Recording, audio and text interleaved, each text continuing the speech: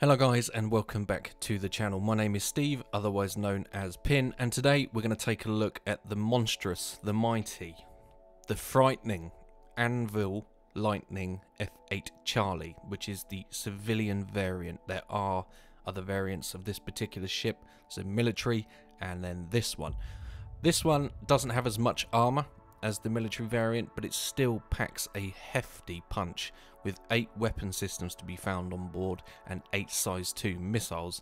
This ship is absolutely brilliant. I thoroughly enjoy this ship, but I think the thing that appeals to me the most about the Lightnings, and for many people it's a very sought after ship, is just it looks incredible in my opinion. Extremely aggressive. There is no nonsense with this ship. Obviously it's a heavy fighter and it packs some serious DPS, and with all the winglets and wings dripping off of this thing, its handling in atmosphere is actually fairly impressive. So it's been on a lot of people's hit list for a while. Initially you could only get this ship from completing Squadron 42 or spending a certain amount as a concierge member, but due to Star Citizen celebrating their 10th anniversary, if you found a golden ticket within the verse, as I did, you were able to purchase it on the website. So this is the F8A Lightning, and it is a heavy fighter employed by the UEE Navy to support space superiority. It was specifically designed to counter heavy Vanduul craft such as the Glaive and Scythe. It is more nimble and heavily armed fighter craft than its F7 predecessor, trading off a second turret for more fixed weaponry. Use of the F8A is generally restricted to elite UEEN squadrons. Through the F8C Lightning civilian variant is beginning to see greater adoption. As of 2953, the F8 Lightning is currently in service on all RSI Bengal supercarriers. During the 2950 Invictus launch week, a special edition of the ship was seen accompanying the UEE Navy fleet around the Stanton system. It was flown by the 999th Squadron and featured a red colour and Navy Squadron logos. Several Lightnings together with the F7A Hornet Mark II accompanied a Javelin and 2 Idris M's. Okay, so CIG did actually release a Q&A for this ship, and we will cover that now. What are the differences between the military-only F8A Lightning and its civilian twin, the F8C Lightning? The F8C is less armoured and drops a hardpoint size for all of its weapons across the chassis, however it still packs a hefty punch. As a focused heavy fighter, what would be a typical combat scenario where the F8C would unleash its full potential? The F8C brings so much firepower and shielding that it remains effective in most combat scenarios against any small, medium target. Can the pilot access the turret remotely to achieve a 360-degree firing angle, or can it be automated with AI blades in the future? No, the turret is more of a dual weapon gimbal mount slave to the pilot rather than a full remote turret. Is the F8C's weapon loadout fixed, or can all weapons also be connected to a gimbal puck forward-stroke turret? The F8C comes with both fixed and gimbaled weapons by default and supports the normal range of customization. The upper and nose guns are gimbaled by default, with the lower ones having a bespoke gimbal mount that doesn't have a one size modifier applied.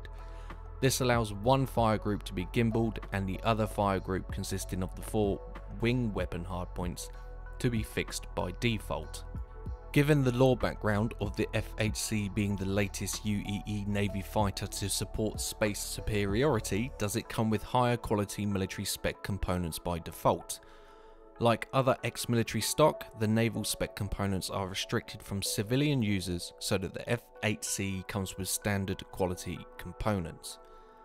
How well does it handle in standard atmosphere? Is it primarily intended for space combat by the Navy? It handles well for a heavy fighter in both environments. While designed for space combat, the shape lends itself into a good aero surface setup for atmospheric flight. Is it gold standard, or can we expect further iterations and updates in the future? Is its current balancing final? It is not gold standard. This release is primarily delivering the existing asset with some quality of life fixes that enables pilots to officially take to the skies instead of relying on stealing NPC ships with bugs.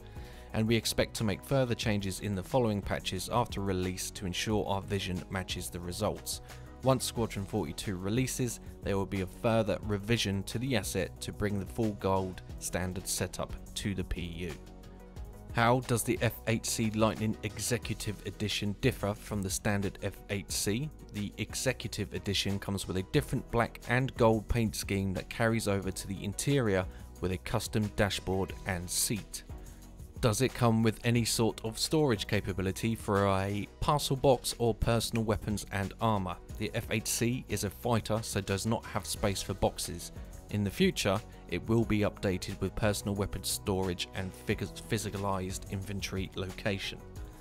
Does it come with an ejector seat? Yes. Does it already have access to the latest ship combat gameplay features like master modes in Arena's Commander's experimental mode? The F8C is available in AC for owners but has not been converted for master modes. How many versions of the F8C are there, and are they all available through the ongoing birthday event? There are several versions of the F8C and not all of them are available to be earned purchased through the event. Some versions' elements are exclusive to various concierge tier rewards. The base F8C Lightning, including the newly introduced Shockwave paint, is exclusive to the Wing Commander concierge level. The F8C Lightning Executive Edition is exclusive to the Praetorian concierge level. During the limited time birthday event, pilots have the chance to pick up a base F8C Lightning with the gold license or a base F8C Lightning with the Stormfire paint, the platinum license. These are limited quantities and require participation in the in-game event. Which size of landing pad does it use? The F8C uses a small landing pad, the same as the Vanguard and Reliant. Didn't you say the F8C Lightning will only be available after Squadron 42's release? As we have quite a lot of special content that will drop after Squadron 42's releases, we felt it was a shame to keep one of the coolest UEE fighters sitting on a shelf, especially as players have been hijacking the AI and flown in the game, and we don't think that they should have all the fun. Do we still get the opportunity to earn an F8C Lightning in Squadron 42? Those who play Squadron 42 may earn a number of bonuses that carry over into Star Citizen, including access to the F8C Lightning.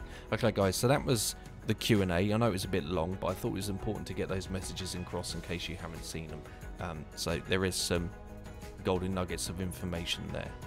Okay, so let's now go over the specifications of this particular Lightning. So the role is a heavy fighter, crew of 1, combat speed of 212 meters per second. It has 2 size 2 shields.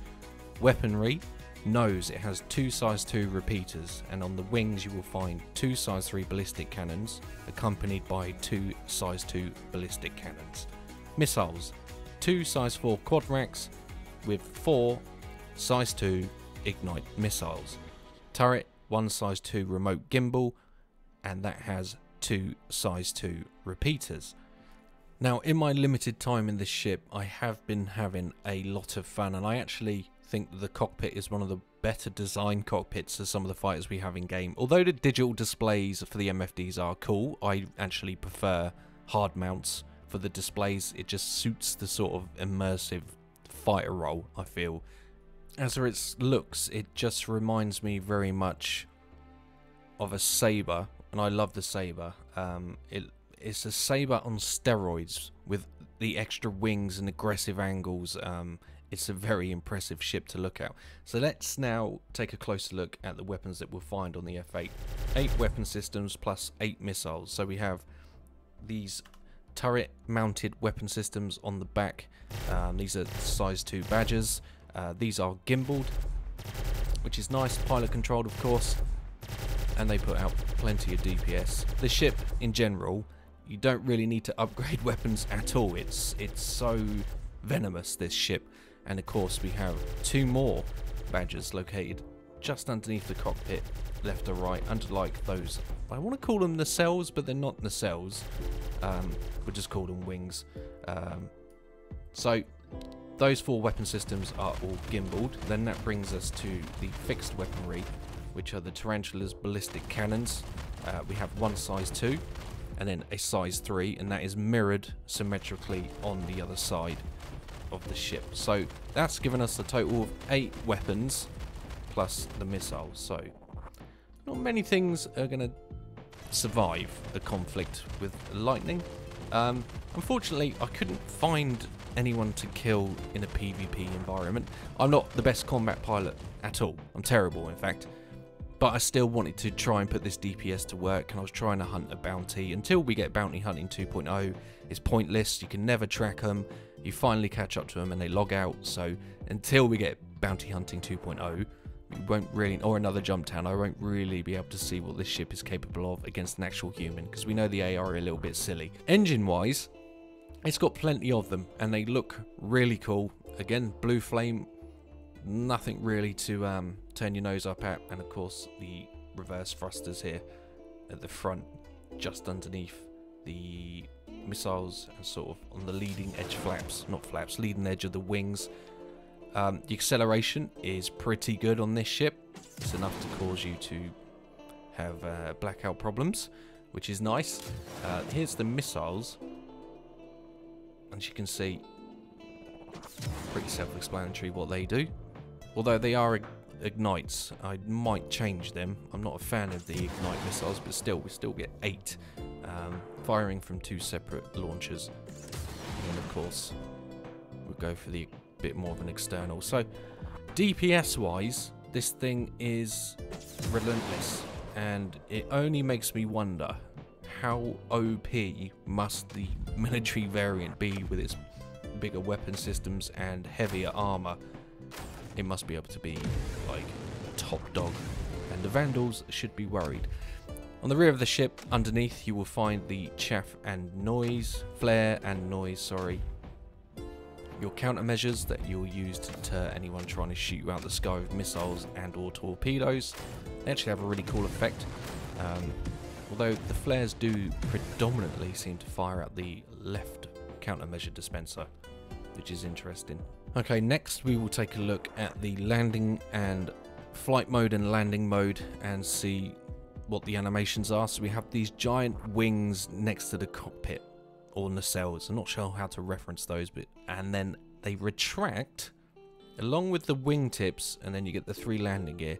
Now, I've noticed on occasion, once you land, that the front landing gear, sorry, it's a tricycle landing gear system, the front one sometimes dips into the ground and you sort of land like a aggressive constellation. And we've all been there with the Connie. When you try to land that a little bit too hard, the nose tips over. So that is something I have noticed.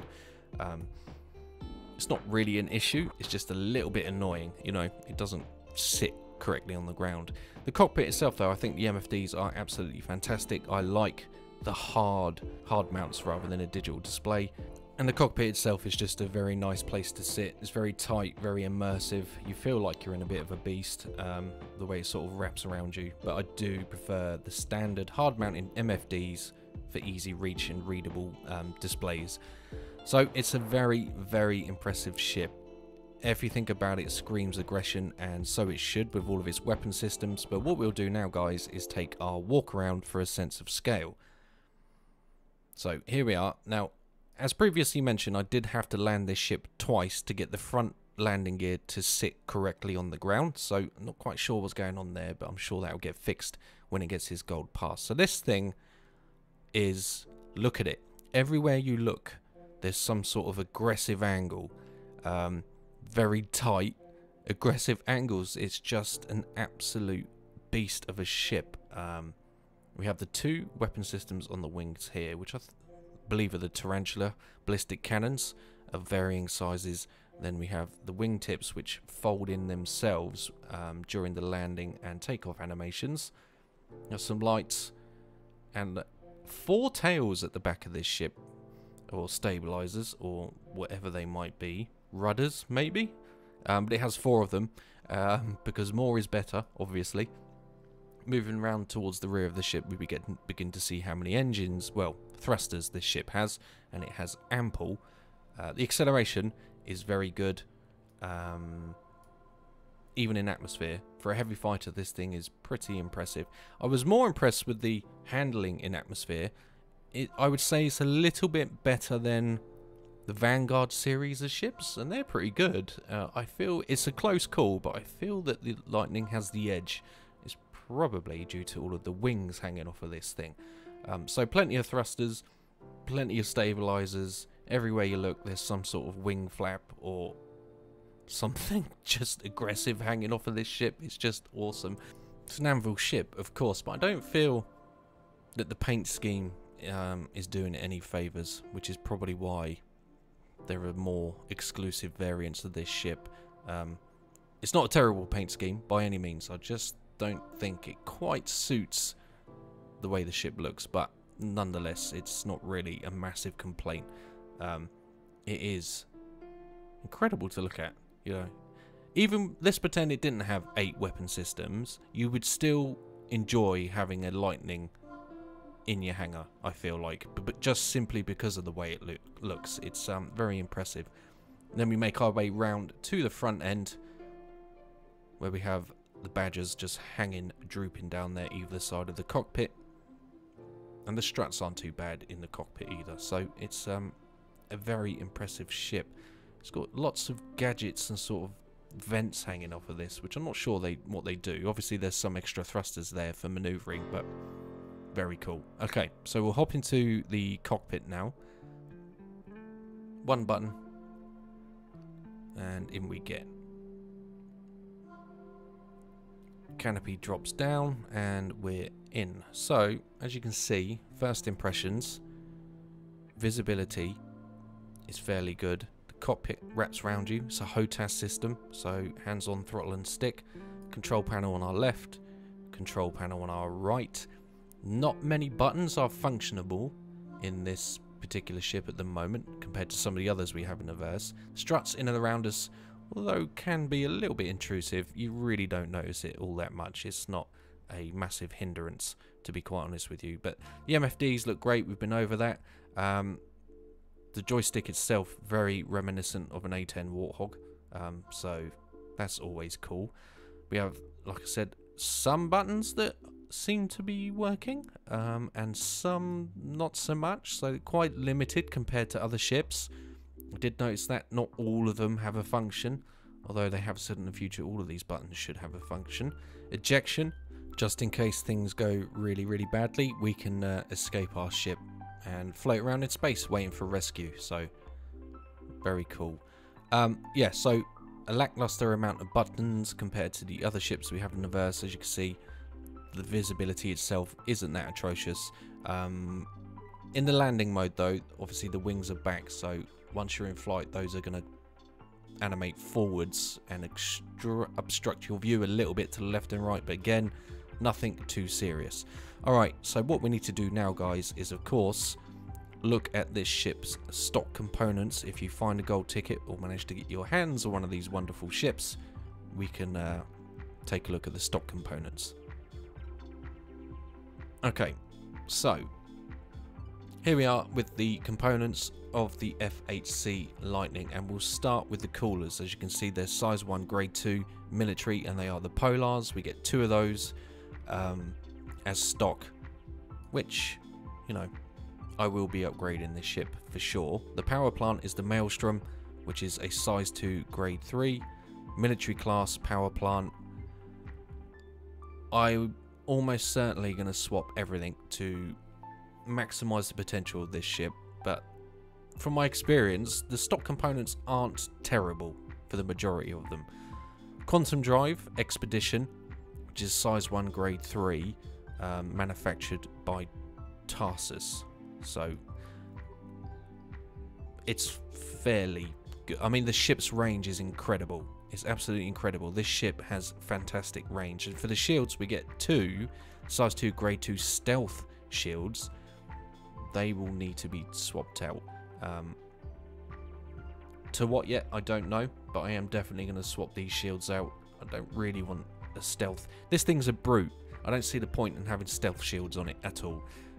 Weaponry, so we have our missiles, and we have on the wings we have the Tarantula GT870 Mark II cannon, which is a ballistic cannon. So these are the weapons found on the wings, the fixed hard points on the wings.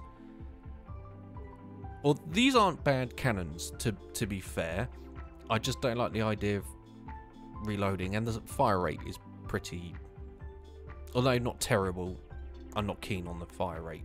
And then we have a size 3 variant of that right next to the size 2, so pretty formidable stock loadout for a civilian fighting ship. Then we have numerous badges, so we have the 2 badges on the turret. I'm kind of glad that gets slaved to the pilot, as opposed to having another co-pilot in the back who just moves that turret, kind of like the Super Hornet. I think it's better just to have the pilot have control and save the space. And then of course we have 2 extra badges underneath the ship. So I went away, came back and upgraded the components, and I'm going to make this a fun build for this ship. So let me show you what I decided to do. I tried to use components I don't use all that often, or in fact have never used. And for this build, I'm going to use 2 of the Ultra Flows for my coolers. These are size 2 grade 1. These are industrial coolers. I thought I'd give those a try. The power plant is a Genoa. And then for the quantum drive, I went with the beacon. It's faster. The ship has excellent range anyway. I think it's got large fuel tanks, or very big fuel tanks for its size. I'm not entirely sure. Then we went with the Lorica shields. Never used these before. Have the same sort of stats as the FR77s, but they're both industrial. And then for fun, and I mean fun, we're going for an all distortion repeater loadout, except for 2 size 3 Panthers. And I wanted to see just how brutal this ship would be for disabling nearly everything. How effective it could be to quickly take down shields, and then just use the size 3 Panthers to just obliterate what was left. So it's going to be an interesting time, I think, with these distortions, but I had to try it. I like distortion gameplay, it's fun. So let's jump in and see what happened. Okay guys, here we are, all upgraded. All distortion repeaters, bar 2 repeaters via the Panthers. Laser repeaters, let's see what's going to happen here. So we have a Mantis, which is instant, and then don't know why I got rammed, but we'll gloss over that. Let's see what happens with the Mantis here. So 6 distortion repeaters, all of them size 2, and then we have the fixed size 3 Panthers, and his shields are toast, which is to be expected. It's not exactly the largest spacecraft, but there's something incredibly fun, and I don't know what it is. I absolutely love just watching these ships shut down and plummet groundwards and then bounce off the deck, and there's nothing they can do. It's a sense of overwhelming power, and obviously with 6 distortion repeaters you're gonna have a good time. So he's toast. Next up, we're in space, and we have a Shrike, Talon Shrike in front of us here. He's trying to do spicy maneuvers. His shields are gone already, as you would expect. Again, smaller craft, and his signature has gone down. His EM signature, yeah, he's toast. He's just give up, mate. Yeah, just give up. Now we have a bit more of a worthy opponent with the Vanguard here. So let's see how long it takes to disable this guy. Ducking and weaving. Turret gun is very accurate, I'll give him that. His shields are gone already. So now it's a case of just finishing the job, I guess. Can't go wrong with distortions. Like I said, I'm just a little bit regretful that I couldn't try it on a player. I really lost patience trying to chase a player across the verse, you know, where it goes, last seen 15 minutes ago, you're just sort of hanging around. Couldn't be bothered at the end of the day. I wasn't going to sit there all night trying to do it, so I gave up. But that Vanguard got quickly destroyed. Although it's probably faster just to kill with all the weapons. I know a lot of people are just going to go straight for Gatling guns and chuck Gatlings on this thing, and it's going to be an absolute animal. But I wanted to have fun with the distortions, sort of play with my food a little bit. We have another Vanguard here, the Sentinel variant. His shields are gone already. He's going to hit the ground. Nope, he's not even going to get that far because we destroyed him. And then we'll see what else is on the menu right now. So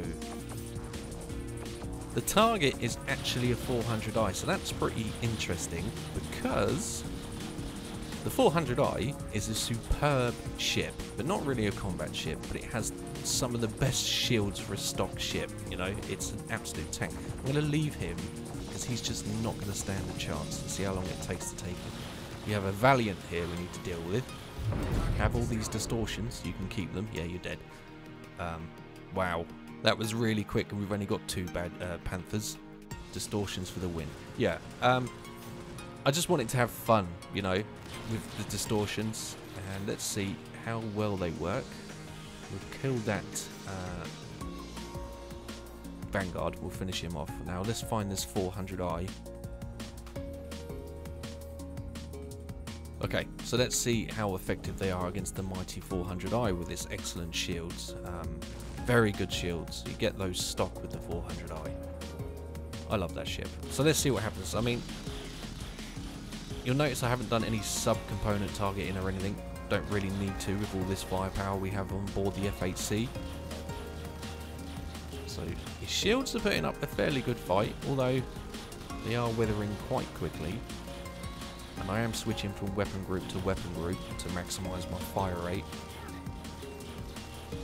The shields and components we've installed seem to be helping, which is nice. That's why I spent all that money. Yeah, there we go. He's starting to feel it now.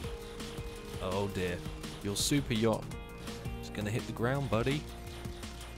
No, he's still hanging on. He's still hanging on. Now, like I said, I'm pretty sure if you were to equip this ship with just all Gatlings, everything would die immediately. But where's the fun in that? Let's have some fun. Yeah, now all of his shields are gone. So now we're just hitting all of the components, and yeah. He's about to dock his boat on the ground.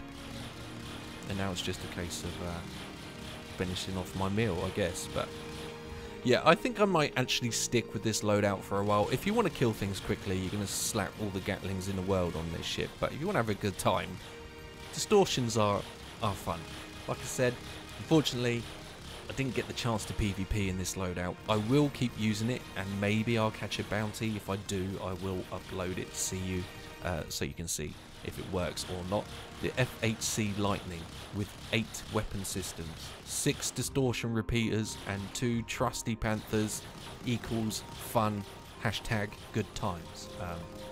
There we go. We finally got him. I mean, it wasn't really a fair fight. He's not exactly the most maneuverable ship in atmosphere, but still, not my fault. So there we go, guys. That was my video on the F8C Lightning. It's a superb ship. I'm thoroughly enjoying it. I hope you get one. I hope you find your ticket or kill a dev. So thank you very much for watching, guys. If you enjoyed today's video, you know what buttons to press, and I of course will have more Star Citizen content en route to your location soon. Thanks for watching, guys. Take care. Cheers.